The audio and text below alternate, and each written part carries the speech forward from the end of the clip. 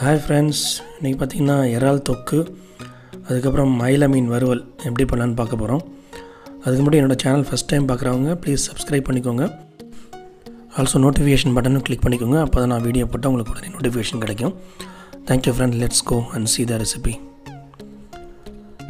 பார்த்திங்கன்னா 300 gram PRAN வாங்கி வச்சுருக்கேன். இது டீவைன் பண்ணது, க்ளீன் பண்ணது. ஸோ அதுக்கப்புறம் அயில மீன் இருக்குது, 5 அயில மீன். இதை மேக்கரல்னு சொல்லுவாங்க, பாங்கடான்னு சொல்லுவாங்க. ஸோ இன்றைக்கி பார்த்திங்கன்னா இறா தொக்கு அப்புறம் அயில மீன் ஃப்ரை இது ரெண்டும் பண்ண போகிறோம். ஸோ 300 கிராம் ப்ரானு, அதுக்கு பார்த்திங்கன்னா 4 பெரிய வெங்காயம் நல்லா பொடியாக நறுக்குனது, அதுக்கப்புறம் ஒரு கைப்பிடி கருவேப்பிலை, அப்புறம் 2 ஸ்பூன் இஞ்சி பூண்டு விழுது, அதுக்கப்புறம் பார்த்திங்கன்னா பொடியாக நறுக்கின தக்காளி 3 தக்காளி. ஸோ இவ்வளோ தான் இன்க்ரீடியன்ட்ஸ் இறா தொக்குக்கு. அதுக்கப்புறம் மிளகாத்தூள் அதெல்லாம் செய்யும்போது போட்டுக்கலாம். அப்புறம் அயில மீன் ஃப்ரைக்கு பார்த்திங்கன்னா மசாலா ரெடி பண்ணணும். ஸோ அதுக்கு வந்துட்டு மிளகாத்தூள் காரம் அதிகமாக வேணால் காரம் அதிகமாக போட்டுக்கலாம். ப்ளஸ் டீப் ஃப்ரை பண்ணணுன்னு நினைக்கிறவங்க நான் போடுற குவான்டிட்டிக்கு டபுள் த குவான்டிட்டி போட்டுக்கலாம். நான் வந்து ஷாலோ ஃப்ரை தான் பண்ண போகிறேன். அப்புறம் சால்ட்டு தேவையான அளவுக்கு, அதுக்கப்புறம் இஞ்சி பூண்டு பேஸ்ட் 1 ஸ்பூன் போட்டால் போதும். அதுக்கப்புறம் cornflour 2 spoon cornflour. Deep fry பண்ணுங்க கொஞ்சம் கூடவே போட்டுக்கலாம், ஏன்னா டீப் ஃப்ரை பண்ணும்போது ஆயிலில் கொஞ்சம் போயிடும். அதுக்கப்புறம் மஞ்சத்தூள் 1 ஸ்பூன். ஸோ மிளகுத்தூள் ஒரு 1/2 ஸ்பூன் போட்டுக்கலாம். இதெல்லாம் போட்டுட்டு லைட்டாக கொஞ்சம் எண்ணெய் விட்டுடலாம். எண்ணெய் விட்டுட்டு கொஞ்சமாக தண்ணி விட்டு நல்லா மிக்ஸ் பண்ணால் போதும்.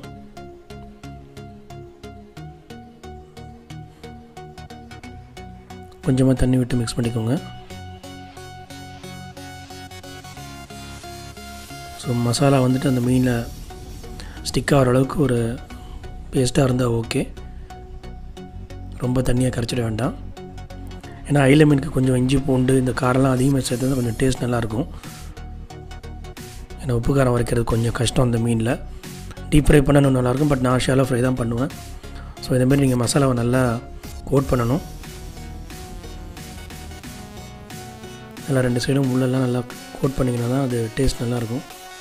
இல்லைன்னா கொஞ்சம் உப்பு இல்லாத மாதிரி தான் இருக்கும், கொஞ்சம் அதில் இறங்குறது கஷ்டம் உப்பு காரம் இந்த ஃபிஷ்ஷில்.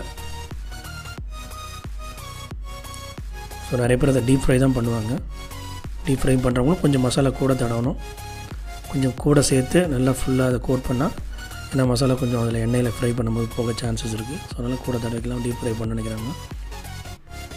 ஸோ இப்போ மசாலாலாம் தடவி வச்சு ஆல்மோஸ்ட் எல்லா ஃபிஷ்லையும் மசாலா தடவிட்டேன். ஸோ அது ஒரு 1/2 hour to 1 hour மேரினேஷன், நல்லா ஊறணும் மசாலாலாம். அப்படியே வச்சிடலாம் எடுத்து.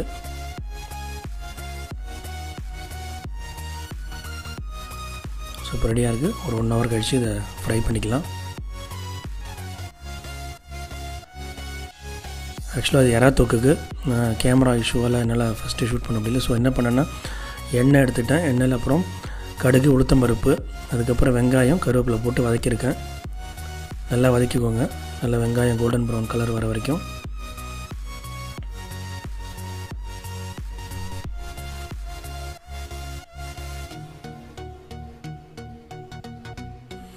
கிரேவி நிறைய வேணுங்கிறவங்க வெங்காயமும் தக்காளியும் கொஞ்சம் கூட சேர்த்துக்கலாம்.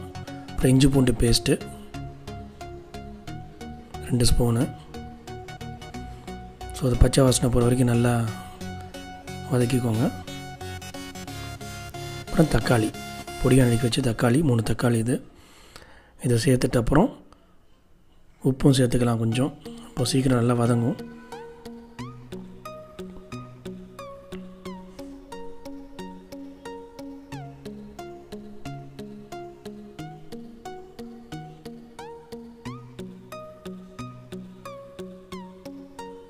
பார்த்திங்கன்னா உப்பு சேர்க்குறேன் நான். உப்பு சேர்த்துனா தக்காளி சீக்கிரம் வதங்கிடும். தேவையான அளவுக்கு கல் உப்பு இல்லை சால்ட் யூஸ் பண்ணிக்கலாம். நல்லா தக்காளி மேஷ் ஆகிற அளவுக்கு நல்லா வதக்கிக்குவாங்க. நான் சொன்ன மாதிரி குவான்டிட்டி கூட வேணும்னா வெங்காயம் தக்காளி கொஞ்சம் கூட சேர்த்துக்கலாம், நிறைய பேர் சாப்பிட்றதுக்கு. பார்த்திங்கன்னா ஆல்மோஸ்ட் நல்லா மேஷ் ஆகிருக்கு. இப்போ ப்ரான்ஸ் க்ளீன் பண்ண வச்ச ப்ரான்ஸை சேர்த்துக்கிறேன். ப்ரான்ஸை சேர்த்து ஒரு 5 to 10 minutes நல்லா வதக்கணும். ஏன்னா ப்ரான்ஸில் தண்ணிலாம் இருக்கும், அதெல்லாம் இறங்கும், அதெல்லாம் எவாப்ரேட் ஆகணும். ப்ரான்ஸ் நல்லா வெந்துடும். ப்ரான்ஸ் எனிவே 10 minutes வெந்துடும், ரொம்ப நேரம்லாம் எடுக்காது. வதக்கும் போதே ஆல்மோஸ்ட் 70% to 80% வெந்துடும்.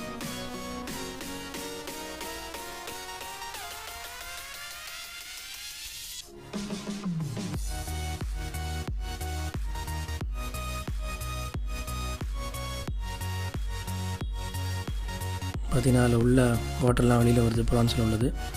ஸோ இப்போ வந்து பார்த்திங்கன்னா நம்ம மிளகாத்தூள் சேர்த்துக்கலாம். காரம் கூட வேணுன்றவங்க கூட சேர்த்துக்கலாம், ஸ்பைஸியாக வேணுங்கிறவங்க.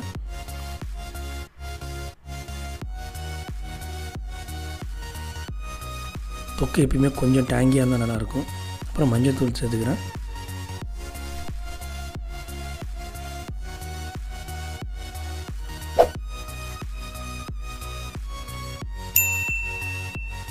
காரெல்லாம் நல்லா இறங்கியிருக்கு.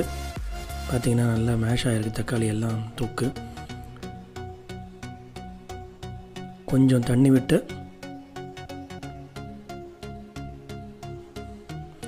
நம்ம கொஞ்சம் வதக்கிக்கலாம். ப்ளஸ் கொஞ்சம் மூடி வச்சும் வேக வச்சிடலாம். ப்ரான் இன்னும் கொஞ்சம் நல்லா சாஃப்டாக வெந்துடும். தண்ணி சேர்த்துட்டேன், நல்லா கிளறி விட்டுருங்க. தேவையான அளவுக்கு தண்ணி கொஞ்சம் சேர்த்துங்க கூடவே. தொக்கு கொஞ்சம் கிரேவியாக வேணுங்கிறவங்க கொஞ்சம் தண்ணி கூடவே சேர்த்துக்கலாம், ஒன்றும் பிரச்சனை இல்லை. திக்காக வேணுங்கிறவங்க தண்ணி எவாபரேட் பண்ணிக்கலாம். ஸோ இப்போ மூடிட்டு ஒரு 5 minutes. ஸோ தொடர்ந்து ஒரு தடவை கிளறி விட்டுடுறேன், அடிக்கடி பிடிக்காமல் இருக்க. ஸோ கிளறி விட்டுட்டு திருப்பி மூடி வச்சிடுறேன் இன்னும் ஒரு 5 to 6 minutes.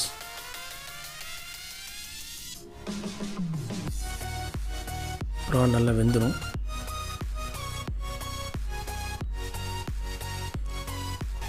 So almost PRAN நல்லா வெந்துருச்சு. ஸோ நான் தண்ணி கொஞ்சம் எவாப்ரேட் பண்ணி எனக்கு கொஞ்சம் திக்காக தான் எனக்கு தொக்கு வேணும், அதனால் நான் திக்காக பண்ணுறேன். இதே நீங்கள் உங்களுக்கு இப்படியே வேணும்னா சாதத்துக்கு போட்டுக்கிறதுக்கு நீங்கள் கொஞ்சம் வாட்டரையே எடுத்துக்கலாம். ப்ரான் வெந்துருச்சு. பார்த்திங்கன்னா அந்த கன்சிஸ்டன்சி நல்லா திக்காக இருக்குது. இப்போது மசாலா நல்லா பிளெண்ட் ஆகிருக்கு. அப்புறம் கொஞ்சம் இறக்கிறதுக்கு முன்னாடி கொத்தமல்லி சேர்த்துக்கலாம். கொத்தமல்லி சேர்த்து கொஞ்சம் கிண்டி விட்டோன்னா ஓகே. ஸோ ப்ரான்ஸ் தொக்கு ஆல்மோஸ்ட் ரெடி. ஸோ இது சாதத்துக்கு சுட சுட சாதத்தில் சேர்த்து சாப்பிட்லாம், இல்லைனா இட்லி கூட தொட்டுக்கலாம், நல்லாயிருக்கும், டேங்கியாக இருக்கும், டேஸ்டியாக இருக்கும். ட்ரை பண்ணி பாருங்கள் ஃப்ரெண்ட்ஸ். தென் ஆயில் மீன் வறுக்க போகிறோம். தவாவில் எண்ணெய் சேர்த்துட்டேன். அப்புறம் ஃபிஷ் எடுத்து விட்ற வேண்டியதான்.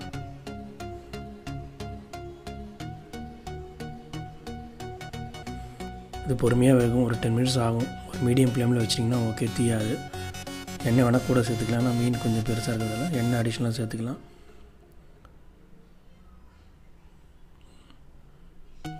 அப்புறம் கொஞ்சம் திருப்பி விட்டுறலாம் ஒரு 5 to 10 minutes கழிச்சு.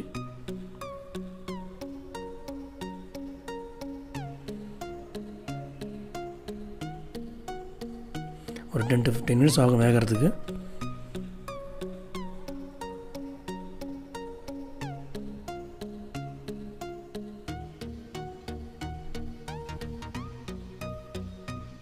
ஸோ ஆல்மோஸ்ட் வெந்துருச்சு. இப்போது பார்த்திங்கன்னா எடுத்துகிட்டு போகிறேன். அயில ஃபிஷ் ஃப்ரை ரெடி. ஸோ எப்படி இருக்குன்னு டேஸ்ட் பண்ணி பார்க்குறேன். சுட சுட சாதம், எறா தொக்கு,